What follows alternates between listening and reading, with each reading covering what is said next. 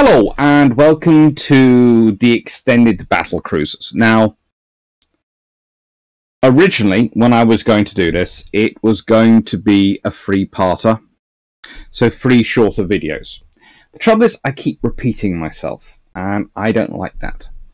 I don't like videos where you can tune into them, watch the first one, and then the next video there's about 5 minutes overlap with the first one. And in the third video there's 5 minutes overlap with the first one, 5 minutes overlap with the second one, and therefore it's me repeating myself.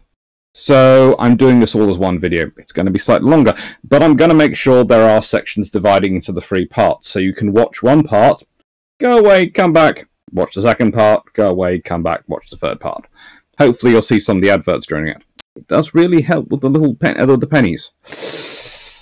Thank you again to everyone who is a subscriber to my channel. Thank you to everyone who likes the videos on my channel. Thank you to everyone who watches the videos on my channel, even if you don't like them. Although I'm not sure why you watch them if you don't like them, but perhaps you still find them useful, in which case that's a win as far as the lecturer in me is concerned. Thank you to everyone who presses the little tick down there, and a little bell. You know, it's always nice to have people there when I go live, and I hope if you haven't watched the first part of this video series, i.e. the original Battle Cruisers episode, please do go and watch it. It's one of the most popular videos I've ever put out, but I think you'll find it interesting. But this video has been so constructed, in fact this whole first part is basically so if you haven't watched it, you can choose when you go and watch it. This video will explain everything as it goes. Now, the definition, as I discussed in the previous episode, is this. As theorized, the definition of a battle cruiser was that it was the supreme version of the cruiser type. It was, as a battleship was to battle, a battle cruiser was to economic warfare. That is, both the sword and shield of trade. It was supposed to be able to choose its battles, i.e. run away from any battleships it's going to engage, i.e. anything that it can't beat in the fight, but annihilate anything it chooses not to run away from. The reality was they became the dashing cavalry, the reconnaissance force, the beauty. And they did manage to get dash around the world and have the Battle of the Falklands and a fair number of battles, because the battle fleets people tried to avoid getting into fights, especially if you're the German High Seas Fleet. That often means that the battle cruiser forces, the reconnaissance groups, scouting groups, tend to actually end up in conflict. They also split the arms race, because if I'm building a battle cruiser, that suggests I'm going after economic warfare. If I'm building a battleship, that suggests I'm fighting for control of the sea. I need control of the sea to be able to wage proper economic warfare. But if I have control of the sea, but I cannot wage economic warfare because the enemy surface raiders can outrun my battle fleet, and I either have to dissipate my battle fleet everywhere to defend anything, in which case it's not concentrated, the enemy's small battle fleet can wipe it out, or I have to have something which can do that job for me. So you need both. You know, they are not really separate. And actually, traditionally, cruisers were often bigger than battleships, because they were supposed to be long range, faster, all sorts of things to do with the cruising nature of what their part of the warfare they fight. This leads us to the spectrum, and I discussed this in the first video, and I'm going to explain this again now. This video is sort of about the generation of unbuilt battle cruisers. I'm looking at the ones which were still in construction during World War I and the ones which came immediately afterwards. I'm not going to look at the ones later in the 1920s and 30s, because I think they're worthy of a separate video, because that's when the battle cruiser is entering another phase of its life. And really, it's sort of an interesting thing in that you're going fast battleship, or you're going battle cruiser, or you're going some sort of hybrid. It's an interesting thing to look at as a separate thing.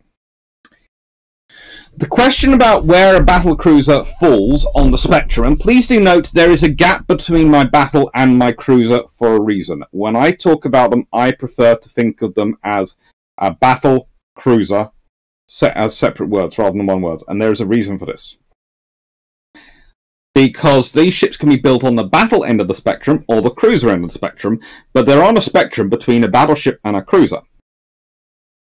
They are defined, though, by the same armor, speed, firepower triangle as battleships, i.e., in terms of battleship, if you put it dead center of that triangle, it's going to be fairly good. But it's always going to be falling prey to the top trumps, i.e., other battleships will be faster than it. They'll be able to get away from it, but they might not have the same level of armor and firepower. Other battleships might have more firepower than it, but they might not be able to catch it up because it could be faster and it might have more armor. Other battleships might have more armor, but it might have better firepower and be faster. The thing is, that's a triangle, and your balancing on that triangle depends on your perspective of what your battle fleet's going to do. Are you thinking your battle fleet is going to be contesting for sea control at long range from home? This will change what you're building into it. And it's the same with battle cruisers. Are my battle cruisers existing to fight other battle cruisers? Are they existing as an extension of my battle fleet? Or are they existing as an extension of my economic warfare aims? This is going to change how I design my battle cruisers. A nation which has many battleships but needs lots of cruisers may well concentrate on speed and firepower side of the spectrum. A nation with few battleships will potentially emphasize armor much more. There is a classic example, of course, there is Germany and Britain. If you look at the British battle cruisers versus the German battle cruisers, the British battle cruisers tend to emphasize firepower and speed. The German ones tend to emphasize armor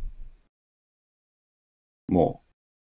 And there is a reason for this. The Germans have less dreadnoughts overall, so they are more likely to have to require their battle cruisers to support their battle fleet, whereas the British tend to have a battle fleet which is more than strong enough on its own without needing its battle cruisers to come in and save itself.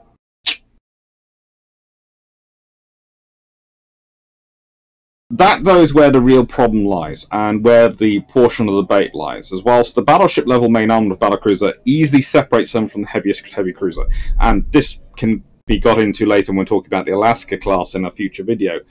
The point is, a battlecruiser will have the same level of weaponry as the equivalent battleship produced at the time. So the point you have to ask with the Alaska class is, are any battleships being built at this time armed with that weaponry?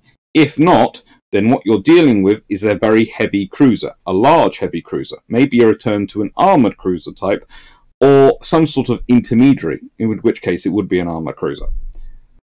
But that's for another debate. A battlecruiser which sacrifices speed for armour, well, they can very quickly become a battleship, as I talked about in the previous video with the Congo class. They become battleships because they sacrifice speed for armour. And unfortunately, though, they don't become strong enough battleships because they're not really proper battleships. Furthermore, there is the internal structure, and this is why I say not really proper battleships, because a battleship has far more honeycomb, far more subdivision than a battlecruiser. Basically, a battlecruiser will have a cruiser-style subdivisions, i.e., there is actually more space. And there is a reason for this. It is to reduce weight in the hull. It is to allow the ship to be faster going through the water. It is to increase the power to weight ratio, because that displacement does matter. So all these things have a bearing, which is why it's interesting when you start to look at the designs which are coming out towards the end of World War I. Now, the thing is, I can't properly evaluate the designs without having a baseline, can I? And luckily enough, there is one which is coming out, which is part built and part not built at this time. And that's the Admiral class. So they provide us a baseline, because this, of course, beauty is HMS Hood. HMS Hood is the top-of-the-line battle cruiser that comes out of World War I. You can say differently, but in terms of ships actually built, I'm not talking about designs, because honestly on designs, I will be, as I go through them, I will be telling you there are parts of designs which I would have preferred to have nicked. And if I'd been the Admiralty, I would have nicked shamelessly from some others. But the Admiral class are rather cute. Or rather, HMS Hood is. She is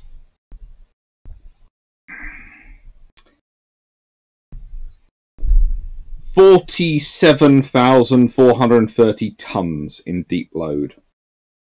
Standard usually was a bit of a debate. Length 860 feet, 7 inches, or 262.3 meters. Beam 31.8 meters, or 104 feet / 2 inches. Draft of 32 feet, or 9.8 meters. She has 24 Yarrow small tube boilers, driving 4 Brown Curtis single reduction geared steam turbines, each powering one of 4 shafts, for a total of 144,000 shaft horsepower, giving her a top speed of 32 knots and a range of 5,332 nautical miles at 20 knots. She had a complement of 1,433. She is armed with 8 15-inch guns in 4 twin turrets, 12 single 5.5-inch guns, open, 4 single 4-inch AA guns, and 6 21-inch torpedo tubes. She has a 12-inch belt. She has deck armor of between 3/4 and 3 inches. Barbettes between 12 and 5 inches of armor. Turrets 15 to 11 inches of armor. Conning tower 11 inches to 9 inches of armor, and bulkheads 4 to 5 inches thick. She is a battle cruiser. There is no debate. She is a battle cruiser. That's what she's built as. That's what you define as. I know we can say of her as the first of the fast battleships, and there are lots of lines which go into that. But her hull design, her subdivision, she is a battle cruiser. Yeah, on that hull, on that idea, you could make an excellent fast battleship. Do not get me wrong. With that profile, you could really do something. But she's a battle cruiser. And actually, I would say, despite perhaps lessons of World War II, or maybe because of despite lessons of World War I, and maybe actually because of lessons of World War I would actually say she's on the cruiser end of the spectrum. Because for the British, economic warfare matters. And by 1916, 1917, well, the Royal Navy is starting to think about post-World War I. That sounds strange, probably, to say this, but you're in the middle of fighting a war, you're thinking about you're thinking about what's going to come next. Well, the Royal Navy's been through several big wars in its history. It knows what comes after a big war. You get a funding cut. You lose things. You can no longer get projects built. You take years to get anything done while you digest lessons and persuade politicians you actually need to build some more after they've just spent a lot on a war.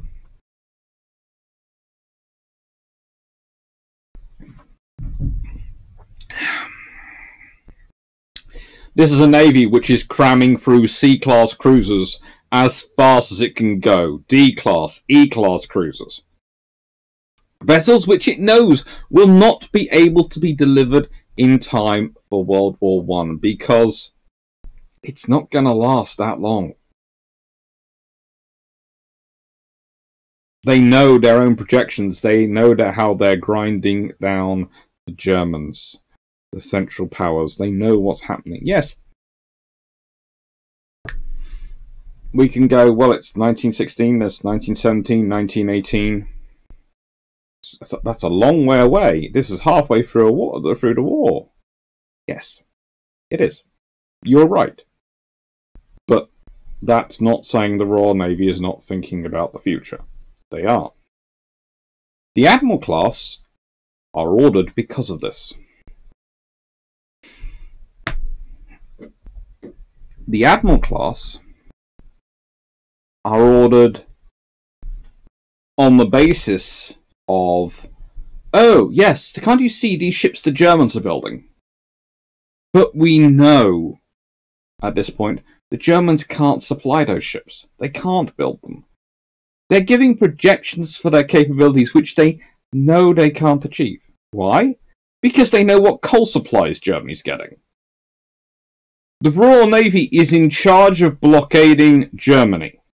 That's their primary role at this point. Yes, they're securing the seas. Yes, they've got the Grand Fleet to fight the High Seas Fleet should they come out. But that's all part of maintaining sea control to carry out a blockade, to strangle Germany.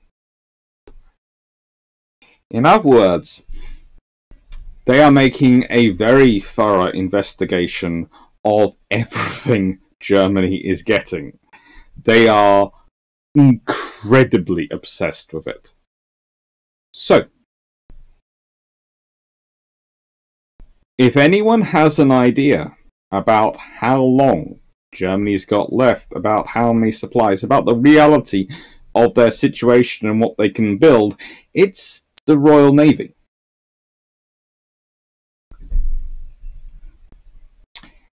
And so when they're building the Admiral class, these ships, these lovely ships with a range of 7,500 nautical miles at 14 knots, or as said earlier, 5,332 nautical miles at 20 knots. This is a long-range ship. This is a powerful ship. This is not a ship being built to fight in the North Sea, is it? You don't need 7,000 miles of 7,500 nautical miles of range to fight in the North Sea. It's 8,000 nautical miles to the Falkland Islands. She can get there at 14 knots. Or she could do one stop somewhere to coal, and then get there with plenty of coal to do something. And coal at another station long. She's a global ship. You can also point out that the Royal Navy is building a global ship because they always build global ships, because they always have to think ahead about a capital ship and its investment. Yes. And you can also quite legitimately make the argument that the other three admirals are delayed while they are pushing through building of destroyers and merchant ships as a result of the submarine war. Correct. But they don't stop building Hood. They keep her going and they build her.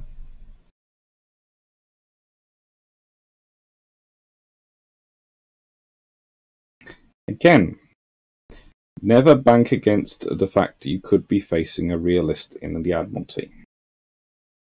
Getting the whole class, that's difficult. You've got BT shouting and hollering, you've got Jellicoe shouting and hollering for more battle cruisers. And because they're shouting and hollering, the Cabinet gives them one because they want to make them keep quiet. They want to buy them off.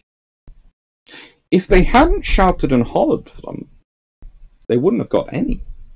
The Cabinet would have quite happily cancelled the lot, because at that point the Cabinet is thinking about fighting the war in front of them, not about the future. The Royal Navy's thinking about the future. Hood, yeah, She's a nice to have.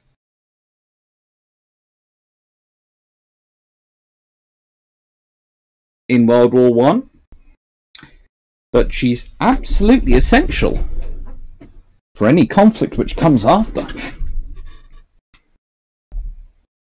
So what have we got coming up this week? We have May the 4th. Everything wrong with Star Wars fleets from a naval historian's perspective. I expect to get overwhelmed. But here's the point. I'm doing that on the 20th of May. On the 21st of May, I go off on my research week. So I'll far away while people are commenting. I will deal them all when I get back. Hence, the next live is the 3rd of June. Discord, suggestion from AdFab, Coastal Command in the 1920s and 1930s. And the next Brew Ships is Brew Ships 49, Age of Iron on the 6th of June. Long patrols. Well, we have the 22nd to 29th of May. Dreadnoughts from around the world. 1905 to 1914. And then in the 1st of June, Monitors of the Royal Navy, Section 5.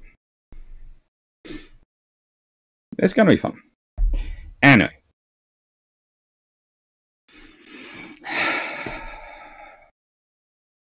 Take 2 of an old favourite, World War I construction.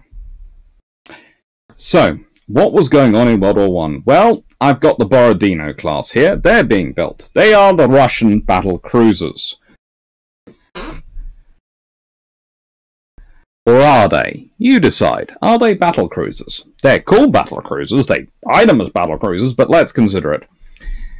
Displacement, 33,000 tons. Length, 223.85 meters.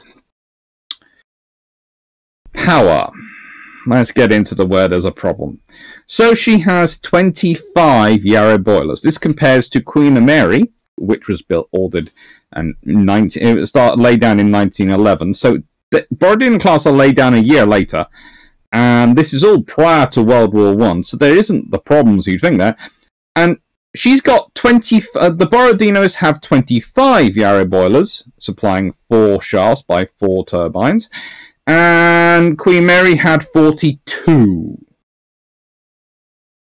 Powering 2 Parsons direct drive steam turbines.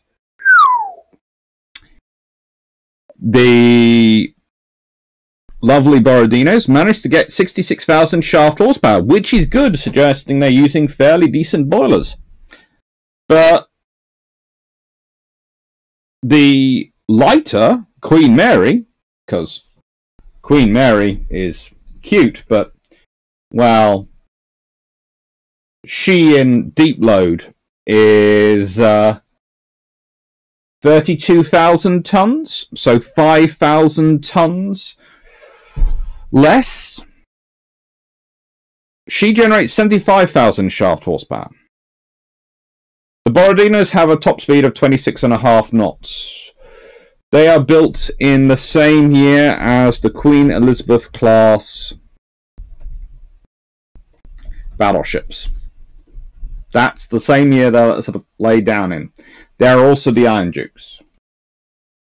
The Iron Dukes, they had a top speed of 21.25 knots, so yeah, she could pull away from them. But the Queen Elizabeth's 24 knots.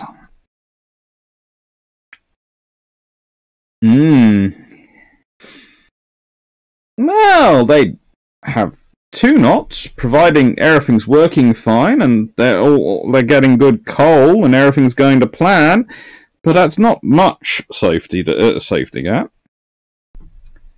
They're armed with 12 14-inch guns. Now that is good. The 14-inch guns are good. Let's be honest. The Iron Dukes at the time have 13.5-inch guns.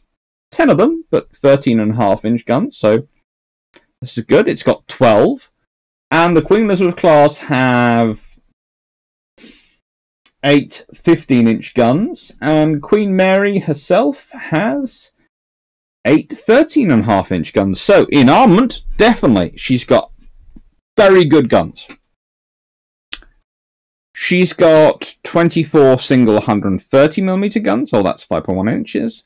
4 single 2.64mm AA guns. Again, being ordered in 1912 with AA guns. That's fairly advanced. And 6 450mm torpedo tubes. Cool.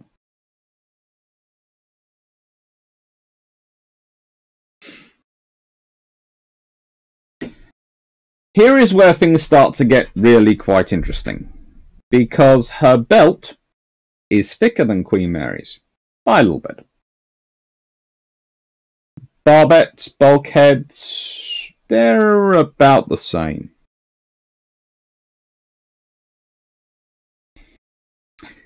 Is she a battle cruiser, though? I would say, considering the conservative nature of her speed at the time, when you consider battle cruisers at this point are being designed for 28, sometimes trying to go faster than 28 knots. And she's 26 knots. Yes, she can outpace most battleships comfortably.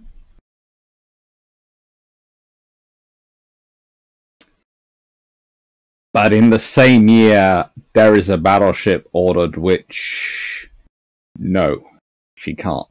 She can't comfortably. She can outpace her, but not comfortably. And considering the firepower of 15-inch guns, I would say, therefore, what you are looking at in more cases than a battle cruiser is a fast battleship in terms of its idea. I would say this vessel, especially with its armor, it's gone on the armor firepower spectrum. Having 12 guns, that's amazing, but that's a lot of weight. So they've emphasized firepower. They've got average to slightly better armor for a battle cruiser at the time, and they've got less speed. They're heading towards fast battleship territory. The Mackensen class. I'm sorry, there are German battle cruisers I have affection for, and there are German battle cruisers which I, for some reason, don't. Mackensen class is one of these. I don't think I need to expand it fully, really, to see. Displacement, full load, 35,000 tons. So, at full load,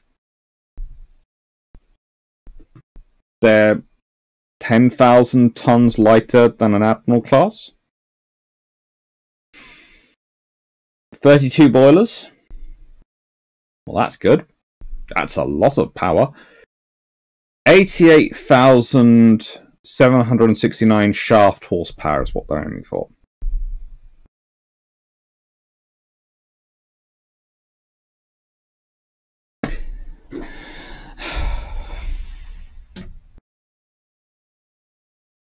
Well, to be fair to them, they are ordered earlier.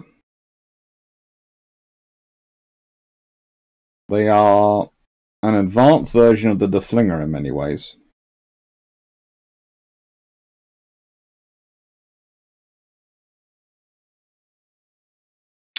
But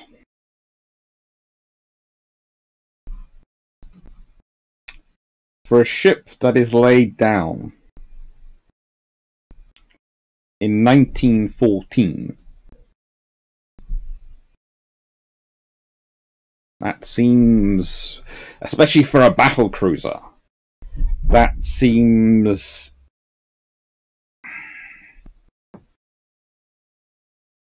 lacking in ambition, considering the amount of power you've got potentially generated. You have 32 boilers, and this is laid down and theorized before you have the problems with coal supply.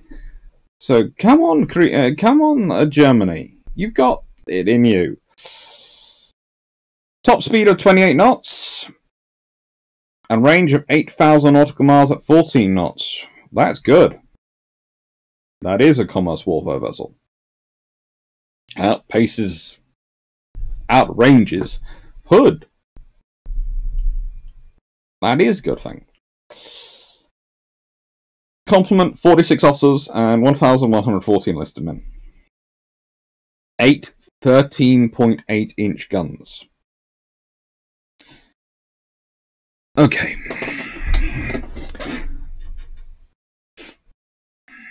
I know there's a delay in the construction. But again, this is laid down in 1914. HMS Queen Elizabeth has been laid down in 1912.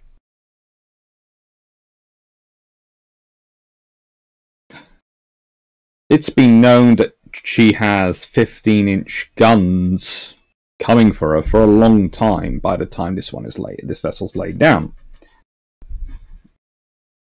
Now, you can say, yes, her point is she has the speed to outpace a Queen Elizabeth class.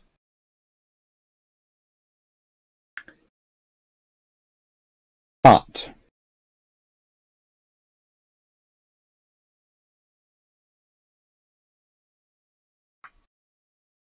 there were also rumours about Agincourt being able to reach 28 knots going around this time. And there are other stuff I will get into Agincourt in discussing when we get when I'm on the Dreadnought paper. So the point is, this is a design which the Germans are working on throughout World War I. It's used as the bogeyman to justify the Admiral class. It's used for many, many reasons, and yet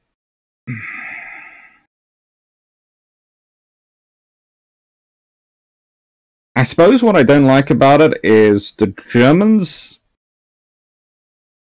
are faced with a choice. The Royal Navy keeps upping the game. They first upped the game with the Dreadnought. Then came the Invincible class battle cruisers, which upped it speed-wise, and split the game. Then they upped it with the Orion class with 13.5-inch guns, the first, what were called at the time, super dreadnoughts. Then everyone else built bigger. Then they up it again with the Queen Elizabeth class. And then they up the numbers. And the response from Germany gets more and more, how do I put this?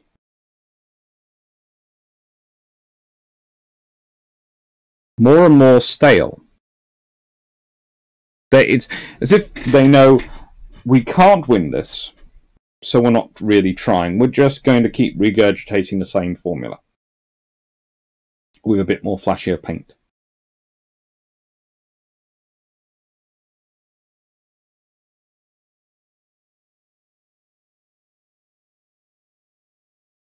Which is kind of strange, because then this class I should be really, really annoyed with. But actually, considering they aren't that much different, they're 38,000 tons in full load.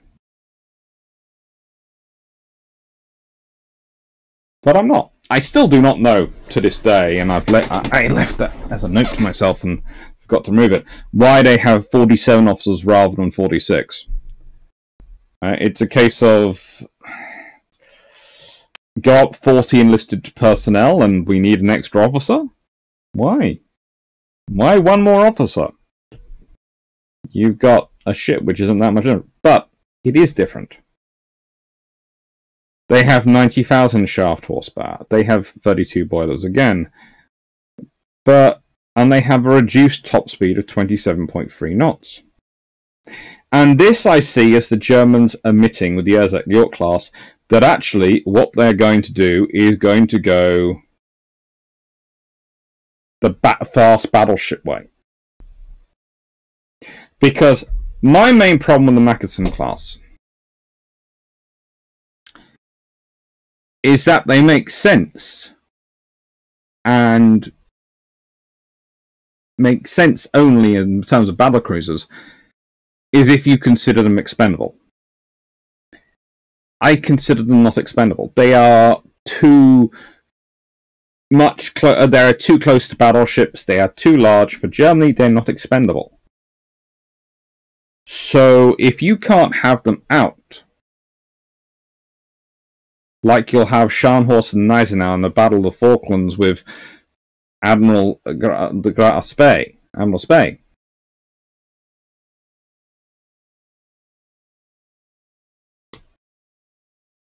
then you shouldn't be building them. You should be building battleships. You should be fighting for control of the sea. Fast battleships make sense for Germany. Fast battleships really do, and this is what I feel the Erzat York class really is. Because for Germany, building a fast battleship, i.e. perhaps a little bit less armor, but a little bit more speed. So it's faster than a normal battleship, not as fast as your battle cruiser, but too well armed and too much firepower for a battle cruiser to muck around with. Fast enough that a battleship that most battleships won't be able to keep up with you. That makes sense, and I would argue that the Erzat York especially is heading towards the battleship end of the spectrum of the battle cruiser and is heading towards a fast battleship. And it makes sense.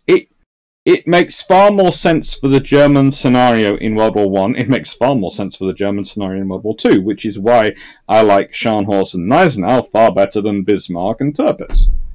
Because I think Scharnhorst and Gneisenau are, especially if they'd built more of the same class and they'd given them, I don't know, 15-inch guns or managed to give them a decent a slightly bigger gun from the get-go, they would have been a really useful asset, because fast battleships, i.e. battleships which lose a little bit in armor and lose a little bit in firepower, have 15-inch rather than 16-inch guns to save a bit of weight, have slightly thinner armor but not that much thinner, just to shave off the weight a little bit, to put a little bit more horsepower in, a little bit more, maybe a little bit longer, so their hull can be slightly narrower. Longitudinal strengthening then becomes a factor, but you can do that. That makes sense from a German perspective, i.e. designing a ship which is faster than the battleships it might come across, but more powerful and have more firepower than the battle cruisers it would run into. Because that would make the British have to dance to your tune. Instead, the Germans are constantly dancing to the British tune. That's what the British are doing to them all the time. The British are basically going, yeah. You're trying to build that. Yeah, we're now going to build this. It shouldn't have been the British which built the first super dreadnought, as in the Orions. It shouldn't have been the British who then go and double down with the Queen Elizabeth class. It should have been the Germans, if they really wanted to be in a naval race. But they don't.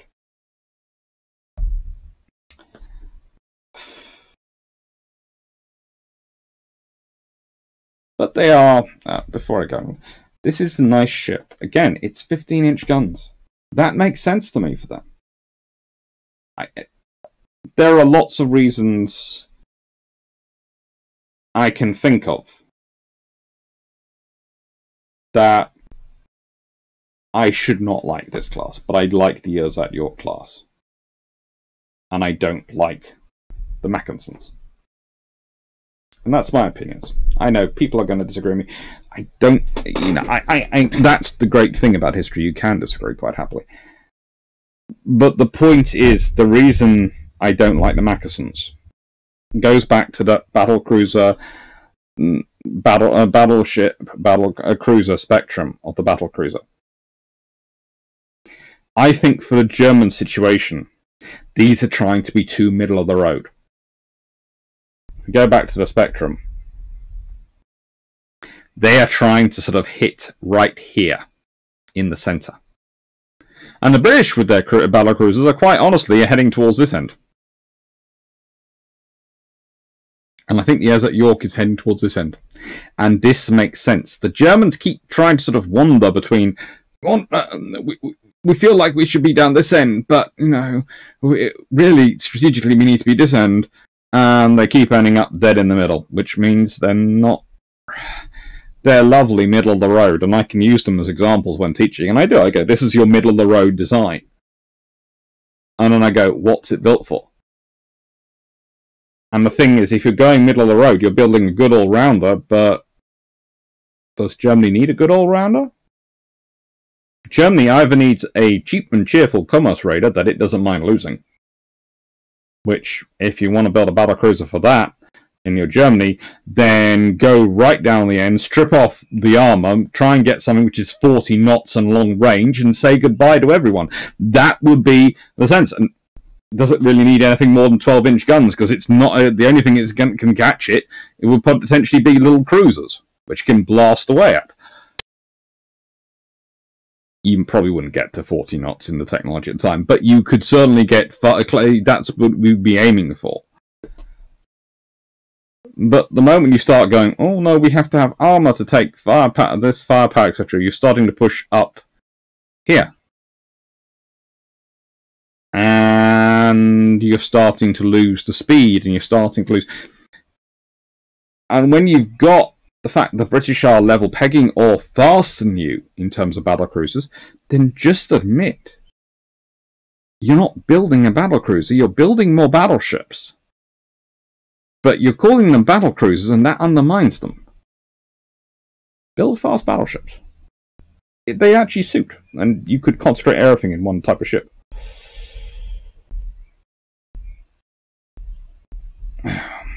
Anything else we got coming up before I quickly change into the next one? Let's see.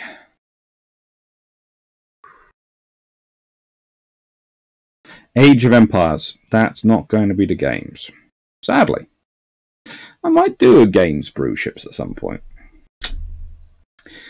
8th of June. To close blockade or distant blockade? Yes, the battle cruiser theme might be something I'm working with a lot at the moment. The economic warfare theme, the battle cruiser theme, might be something that's coming back to a lot. Right then, post-World War I construction. At the 42-minute mark. So we have the Amagis. I like these ones. They're cute. Range of 8,000 nautical miles. At 14 knots. There's a reason for that. 14 knots is a fairly decent, requirement. But they're using 19 small tube water boilers, supplying 4 steam turbines, which gives them 131,200 shaft horsepower. Woohoo! That means these are definitely in the range of your Admiral class. This is gonna be cool. 47,000 tons fully loaded. Yeah, that's up there. That's gonna be a big ship. That's bigger than the Admiral class. Complement 1,600 personnel. 10 16-inch guns. Yowza! And what's really good about that is if you want to upgrade in future, you can remove one of those 16-inch guns and you have a lot of weight to play, one of those 16-inch turrets, and you have a lot of weight to play with. 16 5.5-inch guns. 6 4.7-inch guns for AA work, and 8 24-inch torpedoes. Again with the torpedoes, why? Honestly, if your battlecruiser is in a sort of place where it's torpedoing the enemy, you have a problem. These things, they're massive. They've got their 16-inch guns. If anything's getting in the range of your 16-inch guns that requires a torpedo to take it out, you have done something wrong. You have got a lot going wrong that day. Whereas, with having the big torpedo flat to house your torpedoes, you put a great big space in your ship which can flood. And if you were building a battle cruiser, which this most certainly was, a lovely one, but a battle cruiser, then perhaps don't. I'm sorry, torpedoes in battle cruisers, torpedoes in battleships, full stop, are things I am not that appreciative of.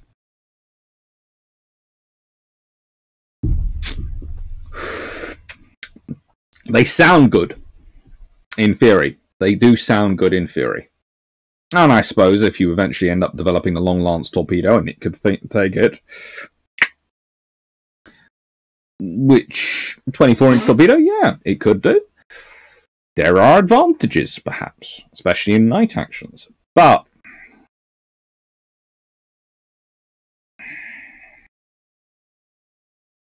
just think of what you could use that weight in space for. Other than torpedoes. That's useful. But a nice class. Now, this is where I get into trouble with some of my colleagues. Because I love the Lexington class. They are some of the best ideas of battle cruisers. And honestly, this is one of the reasons why I get annoyed with the Germans. Because we talk about the arms race and naval race as between the British and the Germans, and it certainly is in construction. But I would argue, in technological terms, it's between the Brits and the Americans and the Japanese. Specifically the Brits and the Americans more often than not, because in technology terms, these are the two nations which are pushing the envelope in the dreadnought race. It's not the Germans. The Germans turn up and go, yes, we are building this mighty dreadnought. It looks great on paper. Then you look and go, that's pretty darn conservative. But it is going to be built very precisely, yes, but this thing has turbo-electric drive. Why? Because it's reliable and useful. Because despite the extra space it requires, despite all those things, it's going to allow you to get up to a lot better speed and a lot more efficient operating. Because you no longer have to let your turbines be governed by the speed your shafts have to turn out. Because the turbines and the shafts are no longer connected. Which is great, because you can spin up your turbines, get all the power and juice flowing, and then send it to your shafts. Or, alternatively, you can have one turbine spinning, be saving power, saving energy, and keep your shafts going on a lower speed. And look at that, 180,000 shaft horsepower. Woo-hoo-hoo! Plus, please look at these pictures. They are cool. Seriously. The original design is the one at the bottom, then it works up to the top with the more recent, as the design evolves. They look good. And notice something. They have worked out the aft deck is going to be wet because of the way it's going to go through water, because of the way it's going to go through the waves. So, instead of having the aftmost turret on the lowest deck, they have raised it up. They've gone, frick, it'll make our gunnery solutions easier because we'll have all our turrets on the same levels. We'll have one level below the other two. That makes gunnery solutions a lot easier, rather than having a sort of medium level and then one below and one above, as in the hood. And it means it's dry. And let's be honest, in World War II, that would have provided so much space for AA guns. I mean, literally. These are the most useful ships for World War II, which weren't available because they were aircraft carriers. And I love them as aircraft carriers. They do really well as aircraft carriers, but just imagine if the US Navy in World War II had the Lexington-class battle cruisers. Look at that thing. Top speed, 33 knots. Yowza. That's faster than Hood. A range of 10,000 nautical miles at 10 knots. 8 16-inch guns. 14 single 6-inch guns. So if I've got 14 single 6-inch guns, imagine what I can do if I turn those into 5-inch dual-purpose weapons. Because I've also got 8 single 3-inch AA guns by the end. So I have 22 guns mounted throughout the thing in single mounts. I can turn those into dual-purpose 5-inch mounts by World War II. Again, with the torpedo tubes. But good armor. This is a battle cruiser, and it's a gorgeous, glorious one which isn't built. In fact, honestly, I have looked and wondered.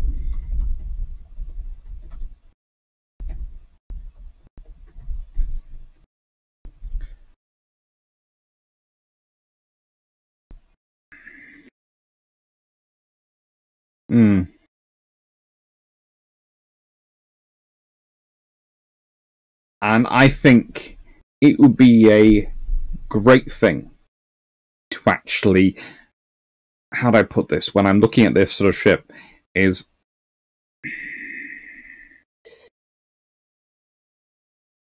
I'm gonna have to admit, after I have plans for what I would like to do in terms of modelling some of the post-World War I fleets.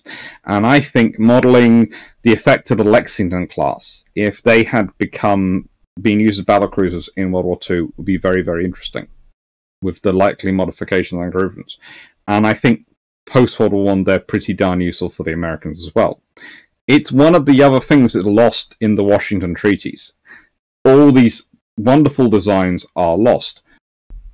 Okay, we can go that if they'd existed, we would probably have had the Amagi class as well, because they wouldn't have become aircraft carriers, and these wouldn't have become aircraft carriers. And there is a reason why battle cruisers, especially ones on the cruiser end of the spectrum, tend to be turned into aircraft carriers. They're already fast, and they're long. I have to admit there are some interesting ideas about how the Admiral class were being turned into aircraft carriers. I have looked at those, but we aren't getting into that.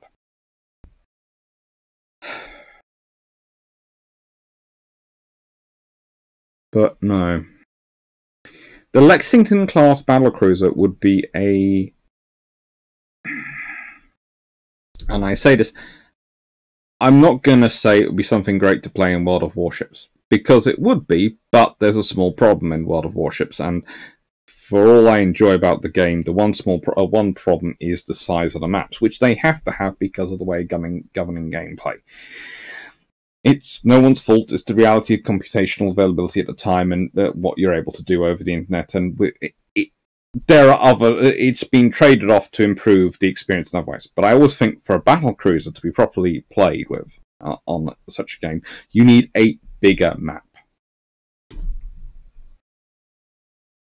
Because honestly, I think,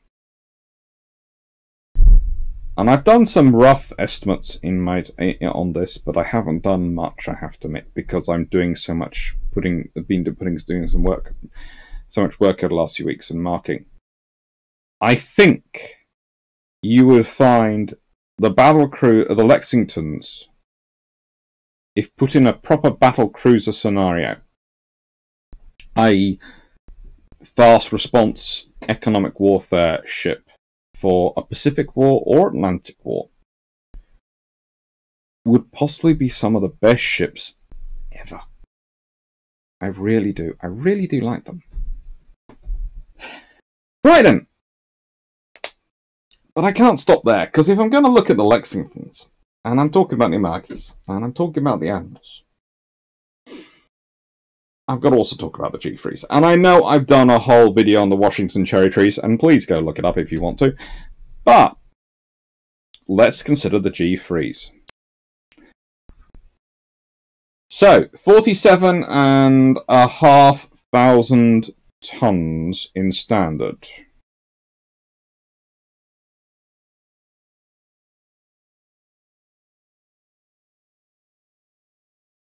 I'm not sure where my typing that came up from. So, it's 48,400 long tons, roughly 49,200 tons. That's the normal one. and 54,700, well, nearly 54,800 tons in deep load for the G3s. So I'm sorry about that, that's wrong. My typing skills. Ay, caramba. I did that ages ago, no one noticed at the time, so. Ow, I noticed it now. That's the important thing. Now, there is a debate over whether 856 feet works out as 260.9 meters or 261 meters. I've gone with the 261 meters because, in my experience, no ship that's been designed by Britain has ever turned out shorter than it was supposed to be. Few have turned out longer.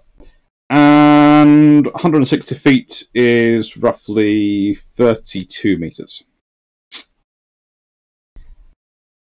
4 shaft geared turbines. So that's the turbines geared, but they're geared turbines, but they're attached directly to the shaft. So it's not the turbo electric system. Deploying 160,000 shaft horsepower. So I'm sorry, but the Lexington class have you beat. 31 to 32 knots. Armed with 9 16-inch guns. 8 16-inch guns in the Lexington class, so they have an extra gun. That's always nice. Yeah. Here's my big problem with them. They look like that. Now,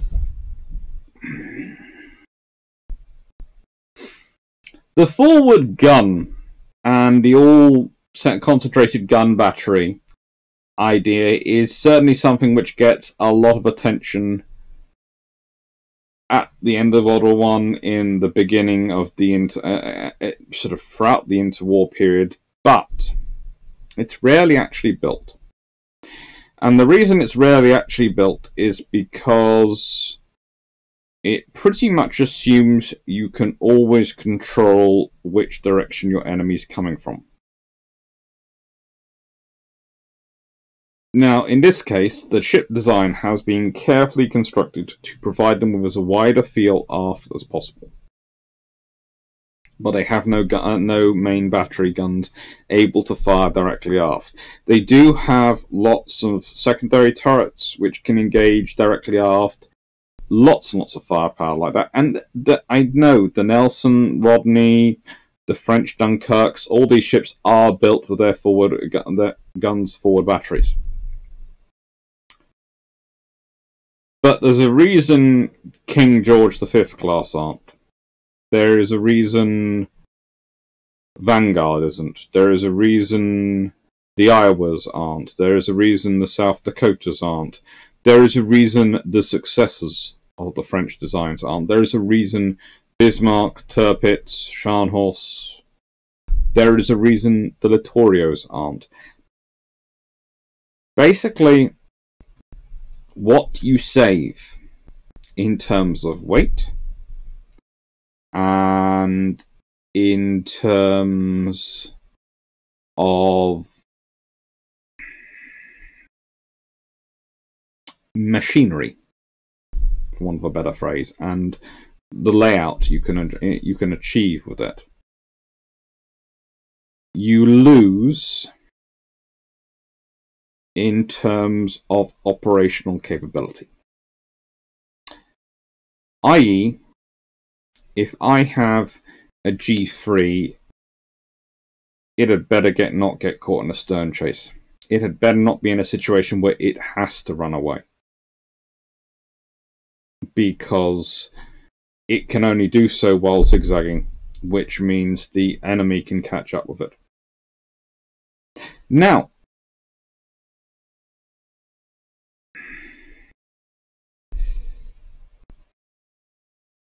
that might all sound academic.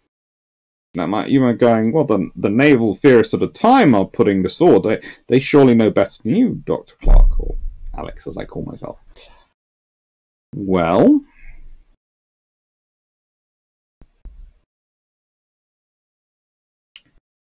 they do and they don't.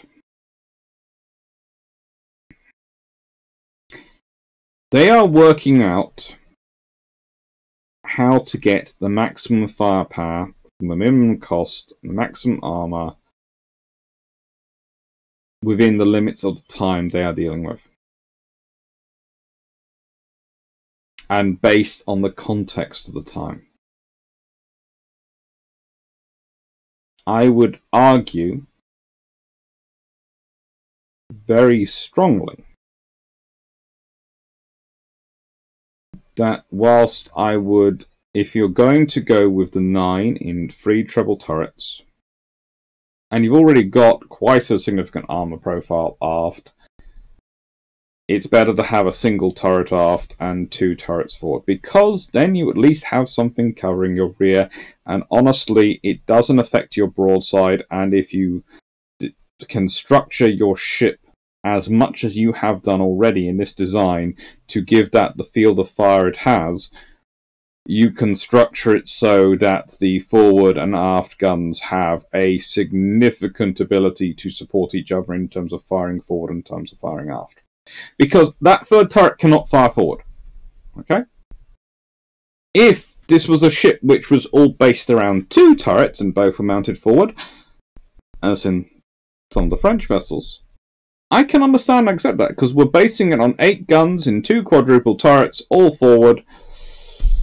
Yeah, you're doing that to save costs. But the moment you have already put in the weight and the issues of a third turret, and I know it will affect your arrangement of machinery, it will affect your spacing of engine rooms, of shafts, but if you're already going to have the third main turret, you might as well have your rear covered. And it's my big problem, the G3s. I think they are a lovely theoretical design, but I would not have liked to see them built in practice. Now, if someone wanted to build more Admiral class, more hoods, yeah, that's fine. Go with that. Could have upgunned them to 16-inch guns. Not too much work to upgun from a 15 to a 16-inch. Is a bit of work, but on a design already like that, you could do it. Could have converted some of them to aircraft carriers. That would have been quite nice. I have a feeling they would have had an end-to-end flight deck, though, and I have a reason for that.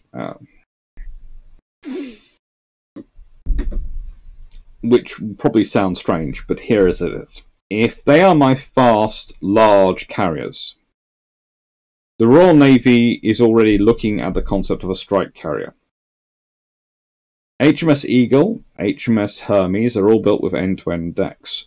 The reason Courageous and Glorious and Furious get the little flying off decks forward is for fighters, for fighter defense of the fleet.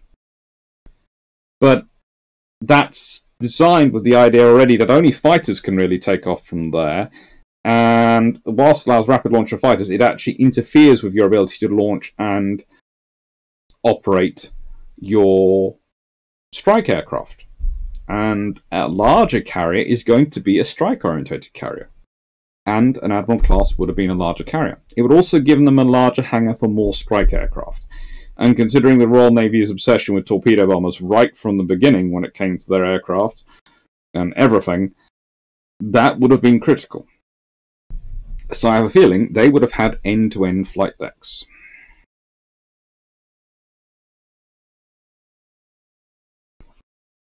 Make of that what you will, though.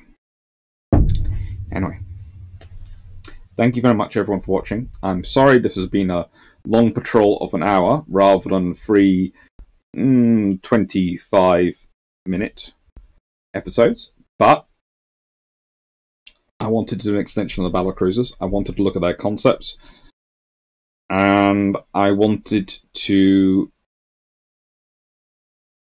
not repeat myself for you. Finally, where does the G3 end on our spectrum?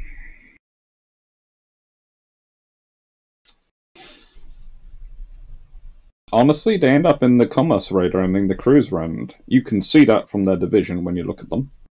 When you look at this design. That's very much Cruiser subdivision. You can also see that from the perspective of their weapons choice. And it's my big problems with the battleships because, well, the N3 is, again, if you're a battleship, having all your guns orientated, so it only works if you are presuming all your fights are going to be inline fights a la Jutland, where you're going to have a lot of ships together. And the fact that that we all know that Royal Navy writings at the end of World War I are focusing again and again on the fact that they don't think there will be another Jutland. That refighting Jutland isn't really the case, that what you're looking at is engagements like Dogger Bank, which are very fast actions, or the Falkland Islands. They're looking at more task force style engagements rather than mass fleet engagements. Concentrating your firepower so that you have an aspect of your ship which cannot have the protection of main gun fire when guns are your principal weapons. This is before the carriers have really come in as your versatile strike aircraft, and battleships are not your lead escort / amphibious warfare support / if necessary annihilators of any enemy who gets through. Is a bad design choice in my mind. But I don't agree the idea that G3s are fast battleships. I would say they are battle cruisers on the economic way. I'd say their similarities with the N3s come down to the fact that both are designed to try and use minimality in terms of they're supposed to be using the maximum lessons to gain from World War I, but the minimum costs, the minimum amount of armour, the minimum amount of difficulty in construction, in order to try and make them attractive to governments who don't want to spend money.